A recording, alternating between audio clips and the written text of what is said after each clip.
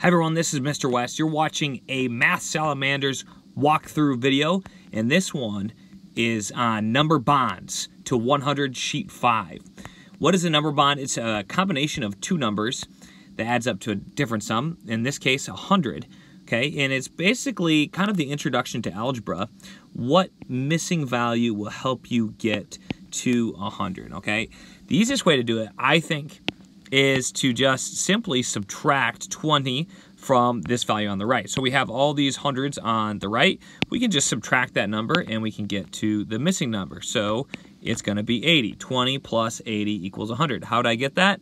Well, you just do 100 and you subtract 20 from that. And, well, you'll need to do some borrowing and we get 80, okay? So, again, you borrow, we get 10, 10 minus 2, 80, and that's our answer. Another way to think of it is, probably a quicker way I like to think of it, is I like to break it down into its tens component and its ones component. If I have a 5 here, I need to know that this 5 will add up to get me a value of a 10, okay? So 5 plus another 5 will get me to 10, okay? Because I have zeros here. Now, if I have a 5 there, I have to consider this tens place. What tens place will I have here plus that 10 get to me 100? Now, keep in mind I already have a 10 based on this 5 and this 5. That's my first 10. So really I just need to get to, well, I have 10 there, plus I have that green 10, and then I have another missing value right here, and that's another tens place I need to add up. So that 10 plus what gives me 100? That's 80. So I have to have my last one, my last 10, be 8. So 85 plus 15 equals 100. Again, that's just a different way to think about it. Easiest way is just do 100 minus 15. Okay, that was the first way I showed. And that's 85. Okay, that's the easiest way to do it. But I just wanted to give you something else. And that's how I think about it in my head. So here I'm thinking, okay, something plus 4 equals 100. Obviously, that's 96.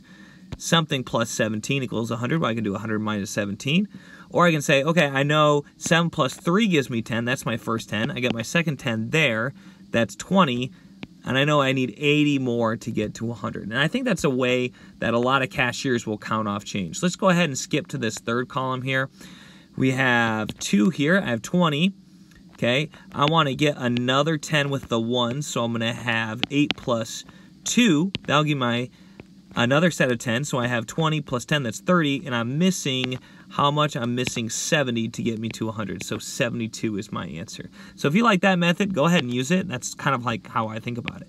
So again, 6 plus, with that ones place, 6 plus 4, I know that's 6 plus 4 gives me 10. I have another 10 here, so I'm just missing 8, 84. 1 plus something, 9. 1 plus 9 gives me my first set of 10. Then I have the 4 already there. That's 50, so I'm just missing 50 more to get to 100, and that's 59. And that's just the process here.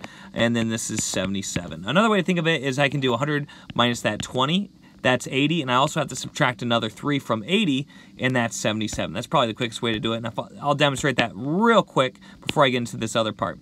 So 100 minus 30, that's 70, and then I minus another 4, and that's 66. 100 minus 30, that's 70, minus another 6, and that is 64. 100 minus 10, that's 90, minus 2, 88, and then 100 minus 30, 70, again, lots of these 70s, and we get 69 for our answer right there. Okay, so the second part is matching joining bonds, and probably the easiest way is kind of that second example I was telling you. You don't even have to really worry about the 10th digit at all, because I just need this 8 and 2 if I'm trying to get 100. I know 8 and 2 add up to 10, so these are going to be matched up. It just so happens that this the 2 and the 7 help you get to 100, but for example, we can't have these two paired up, because 8 plus 7 is going to give us 17, and we're going to have that leftover 7. It's not going to be a nice round number to 100. So that's just a strategy I would use, okay? And I like blue, so I'm going to use blue. So again, I have a 4 and a 6 there. I'm going to connect those. I have a 7 and a 3. I said that backwards, and then right there. Okay, same thing here. I don't think there's any duplicates, so I can just essentially make 10. Okay, I can bond them together, and I get 100. And those are all the answers right there. Don't want to give all the answers away. Okay, now this one, we're circling all the pairs of numbers that total 100. So we're going to look for pairs here. This was the first example given, and there's probably some more. There's got to be some more. So you can go diagonal this way, and actually I'm going to use my highlighter feature. This is Notability. Great program, by the way. I wish they were a sponsor, but they're not. So I have, there's a connection right there.